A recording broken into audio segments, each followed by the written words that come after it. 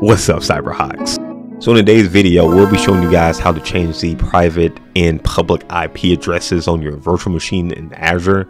The first thing you have to do is go to portal.azure.com so that you're on this screen here, and then go ahead and just type in virtual machines or VM and then click on virtual machines. Now, the first thing you want to do is actually get to the virtual machine that you want to change, where we want to change our attack VM. So we'll go ahead and click on that. And then once we get here, as you guys can see, my machine is currently running. I'm pretty sure you can change this without it being running, but I currently have mine running, so just a heads up right there. And on this page you can also see your IP address. So my current one is right here, so we'll copy that and put that over here to the side. It's 20.28.64.211. all right, so to actually change this is kind of inside a lot of different things, so go ahead and go to the left side here, and under the networking tab or networking section, click on network settings.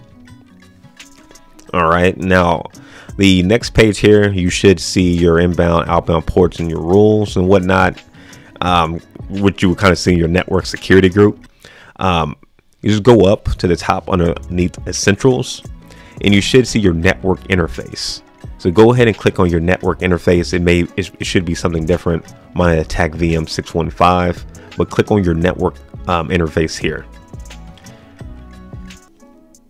Now we're almost there. You should see this page. This page should tell you where your location is currently at for that virtual machine, in your private IP address, in your public IP address right there. All right, so next up, go to settings on the left side here, and underneath that you just see IP configurations, because we're going to be changing the IP address. So go ahead and click on that, and we're almost there, guys. So from this page here, you should see something similar to this, and underneath the name down here on IP config or whatever your naming conventions are on your machine, go ahead and click on that, and then we're almost there. And from here you can actually change the private and public address. So for the private one, as you guys can see here, you can make that dynamic and it'll do its own thing. But if you want to actually be able to change it, be sure it's on static. Now on static, you can change it, but it would have to be within the subnet. So like a 2 won't work, a 3 won't work, but like you can do like a 5, 10, 100, 15, etc. So you can change that right here. So let's say I want to change that to like 11, and all I would have to do now is just save. Once I save, let everything update for about a minute or two, and you should have your new private address. So for the public address is a little bit different.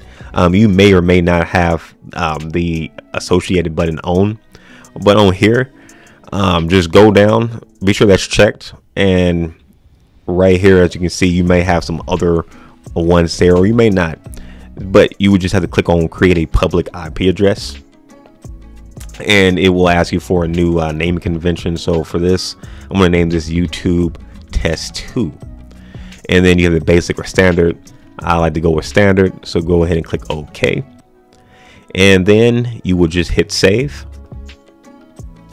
And now it's currently in progress, so it usually takes about maybe like a minute or so for it to actually update. So we will do a fast forward, but also too, I just want to let you guys know, you're not able to actually pick out your public IP address, unfortunately. So you can't just type in anything, but it will give you a new one. So you guys will see that in a second. All right, guys, so it's been about like 45 seconds or so, and on the notifications it's saying that everything has been updated a few seconds ago, so we should be good now.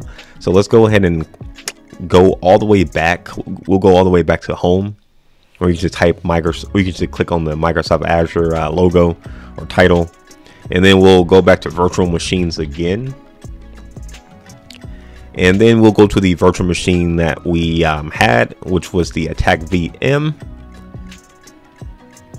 And as you guys can see, our public address has been changed. It was 20.28.64211.